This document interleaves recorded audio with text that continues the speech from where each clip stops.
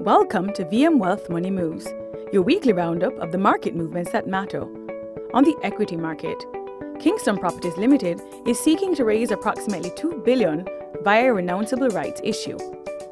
The company will be offering to existing shareholders 1.10573 new shares for every share owned at a price of $5.62. This rights issue was opened on November 18th and will close on the 29th.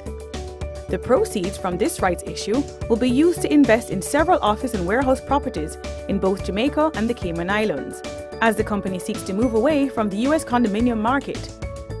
This issue is underwritten by VM Wealth, who is also the lead broker. The local equity market is seeking an uptick in companies raising capital on the equity market recently, with several offers currently in the market and more expected to come before year-end. Companies seeking to raise capital via an IPO include Mailpack Group Limited, Lumber Depot, and Sagicor Select Funds, while MPC Clean Caribbean Energy Limited is also raising capital via a rights issue. On the money market, this week's 30-day CD offer by the BOJ was for $12.9 billion. This offer was oversubscribed by just under $10 billion. 21 of the 54 bids were successfully yielding, on average, 1.02%. On the bond market, on November 18th, bondholders sold on Ecuador bonds as Congress rejected proposed tax and monetary reforms aimed at reducing the country's fiscal deficit.